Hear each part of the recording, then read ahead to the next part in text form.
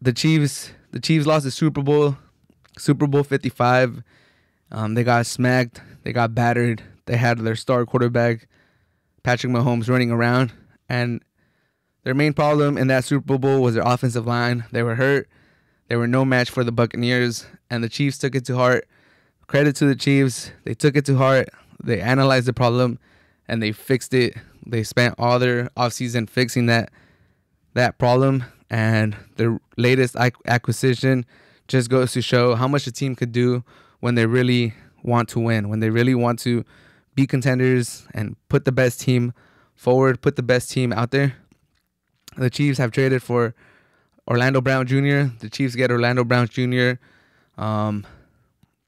They get a 2021 second-round pick, and they get a 2022 sixth-round pick.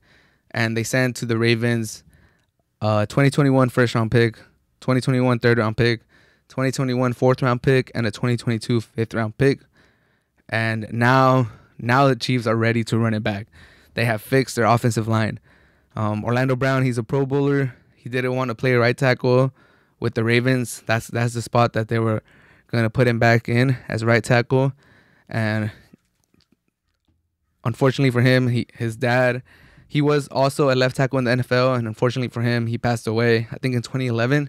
But he made a promise to his dad that he would play left tackle. And now he fulfills that promise to his dad, getting traded to the Chiefs. He's going to be their starting left tackle. He's going to be the anchor of that offensive line. They are building this offensive line around Orlando Brown. And other notable signings and acquisitions that the Chiefs have made this offseason. They signed Joe Thuney for 5 years, $80 million deal. Also, they got Kyle Long to come out of retirement. He's going to play guard or tackle. They signed Austin Blythe from the Rams. He was their starting center last year. Their starting guard, Laurent Duvernay-Tardiff, is coming back from opting out of the 2020 season. So all in all, the Chiefs have signed three offensive linemen through free agency. They got 2 offensive linemen coming back from opt-outs, and they trade for Orlando Brown. That's a lot of people. That's a lot of manpower that is coming back to the offensive line. They saw how overmatched they were to the Buccaneers in the Super Bowl, and they fixed it. They're keeping their promise to Patrick Mahomes that they're going to always have a competitive team, and they're going to look out for their quarterback. And by all means, all these signings, all these trades, all these players coming back, the Chiefs are being a Class A organizations for Patrick Mahomes. They're looking at him. They're like, we understand that you're our generational talent and that our window is now. As long as you're in your prime, that's our window. We're going to try to take care of you. We're going to try to put the best team that we can around you. And as long as you keep playing like that, we're always going to have a chance.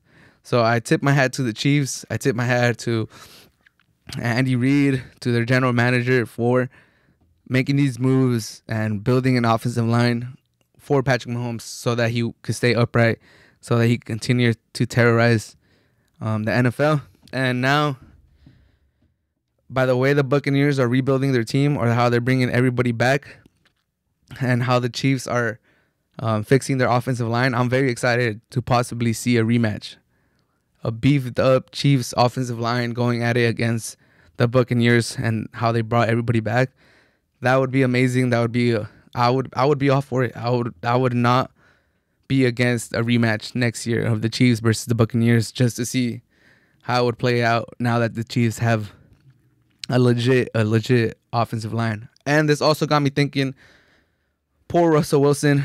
There's been rumors that he wants to get out, that, you know, he might be going to the Bears, he might be going to the Cowboys, going to the Raiders. There's a lot of teams that were in the Russell Wilson sweepstakes. But man, he's been running for his life his whole career, and he's been asking the Seahawks to give him a competent offensive line for as long as I can remember. And the Seahawks have just not been able to make the requirement. They don't go for it, or they've missed in the drafts, or they haven't signed the players. But the Chiefs, in one offseason, they saw what the problem was. They saw what Patrick Mahomes needed, and they went out together. They traded for a Pro Bowl left tackle.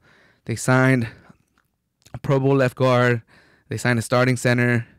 They're getting players back. They're making moves. And now Russell Wilson's probably in Seattle thinking like, man, I wish my Seahawks, I wish my team did the same thing that they're doing for Patrick Mahomes. But we'll see. We'll see how that saga ends. If he stays with the Seahawks, if he moves on. But like I said, I gotta tip my hat to the Chiefs for rebuilding their offensive line.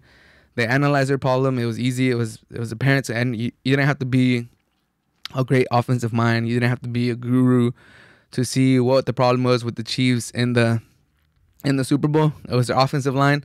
They couldn't protect. They couldn't keep Patrick Mahomes in the pocket. He was running for his life, and the Chiefs addressed it. And the final piece was trading for Orlando Brown Jr. So I wish Orlando Brown Jr. the best. I'm happy for him. I'm happy that he got to keep his promise to his dad.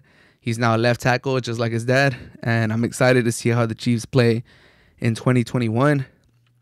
And I would not be mad if we get a Buccaneers versus Chiefs rematch in the Super Bowl.